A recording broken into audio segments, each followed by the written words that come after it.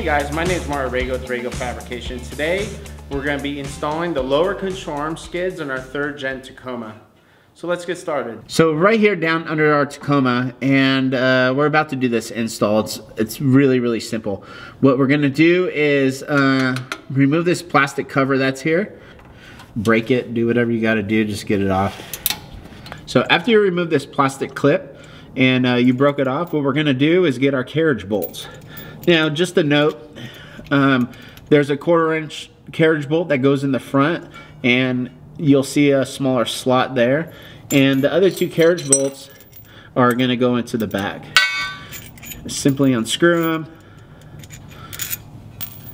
and pre-install them onto your lower control arm. Slide the first bolt through the lower control arm. While we hold up our lower control arm skid with our carriage bolt, we're just going to screw in the nut. We're going to do that so we're not fighting it, and we're just going to let it hang. Then we're going to go down the line, get our second carriage bolt.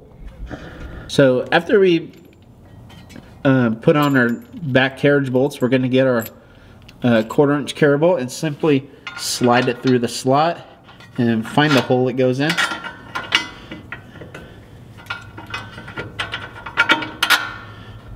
And locate it there. You can get your thick washer here, put it on top, and then you're going to install your nut. So this nut's a little bit small, I can't see it at all, so I'm kind of winging it here. There we go, success.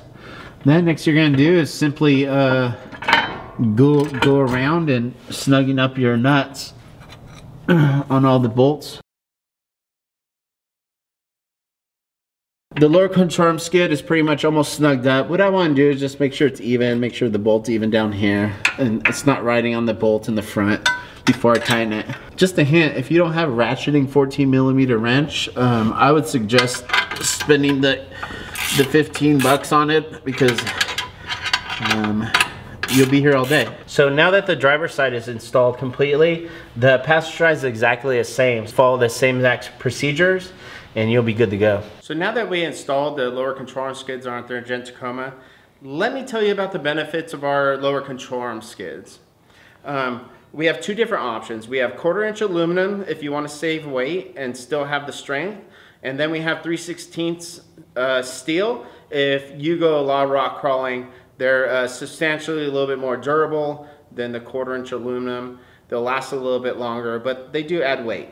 On both our models, we have extra support right here in the front where your car is going to get the most abuse.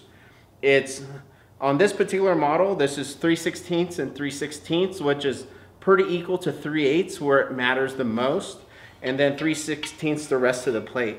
In the back, we have a bend in the back at a certain degree, so if you happen to be going backwards and you need to get over that boulder, it's not so blunt. We have 2 different models other than that. A lot of our customers have a TRD Pro skid, and we just released that model that's available on our website, as well as this model that is, if you have an aftermarket skid, these will work. The main difference is this covers that cam bolt in the front. The TRD Pro skid doesn't, so it's vulnerable in that area.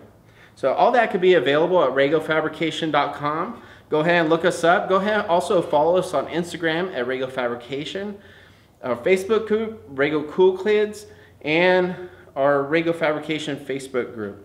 I'll be sure to see you next time, and thanks for watching.